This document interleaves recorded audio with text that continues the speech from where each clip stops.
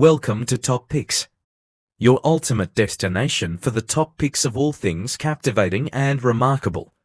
Join us as we curate an extraordinary collection of the world's most famous brands. Today we have brought world's first flying car. Model A gets flight certified, and it's 100% electric. A fully electric car you can drive on public roads and fly to skip traffic may sound like something out of a sci-fi movie, but Alef Aeronautics is making it a reality. The company revealed Tuesday that its flying car, Model A, became the first of its kind to receive legal approval to fly from the US government. The same year Marty McFly from Back to the Future traveled to, well, the future 2015. The idea of Alef's flying car was also born. In 2016, the company built its first subscale prototype to fit specific constraints, including driving like a real car. The scaled version and Alef's proprietary electric propulsion were shown to Tim Draper, a well-known venture capitalist and early Tesla investor, who became the pioneering investor in the company. Draper Associates Fund V invested $3 million in seed money to jumpstart the program. Last October, Alef introduced the Model A to the world as the first electric flying car, with real street driving and vertical takeoff and landing eVTOL abilities. According to Alef, the Model A has a 200-mile driving range and a flight range of 110 miles. After pre-sales began last October for $300, with a $150 regular queue or $1,500 priority queue deposit.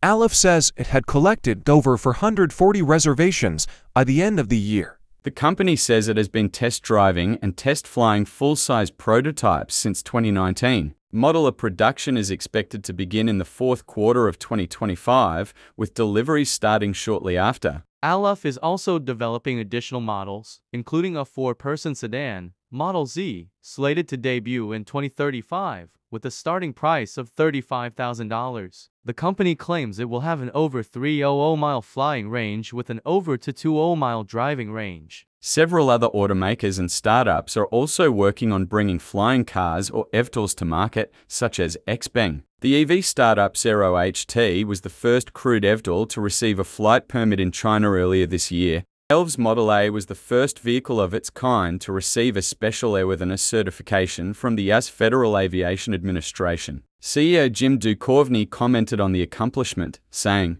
"We're excited to receive this certification from the FAA. It allows us to move closer to bringing people an environmentally friendly and faster commute, saving individuals and companies hours each week. This is one small step for planes, one giant step for cars." Flying cars have the potential to revolutionize transportation by offering new possibilities for mobility and reducing congestion on the ground. Here are some potential benefits of flying cars. It can reduce travel time, increase mobility, improved emergency response, environmental benefits. However, it's important to note that there are also challenges and considerations associated with flying cars. I hope you found this video informative and knowledgeable about the potential benefits and challenges associated with flying cars.